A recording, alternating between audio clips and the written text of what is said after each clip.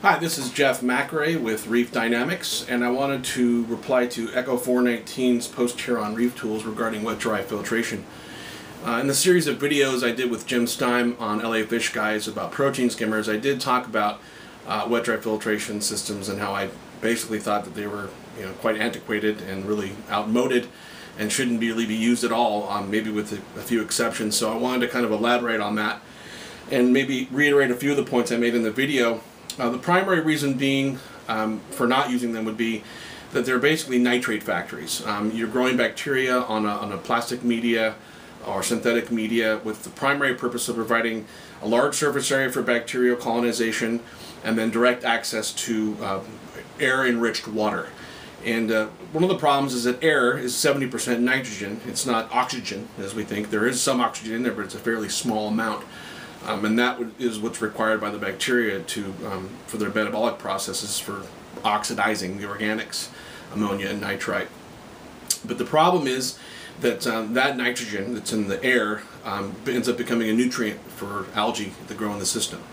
The other problem, which is just a direct result of the process, is instead of with the protein skimmer, where you're physically stripping or fractionating the organics from the water before they break down and become oxidized, you're actually kind of encouraging that process by providing that surface area for all those bacteria to grow, and then that wet, dry / moist environment where it's optimal for bacterial process. So you end up just having the bacteria turning all the ammonia and nitrate that they come in contact with into nitrate.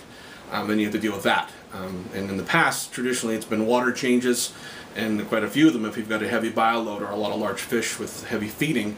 Though now we have, Reef Dynamics has our NOPO, which is no nitrate, no phosphate biopellets, and our new exclusive reactors. Will be the world first reactor actually developed for biopellets, and we have some really unique features on that they'll be coming out next month.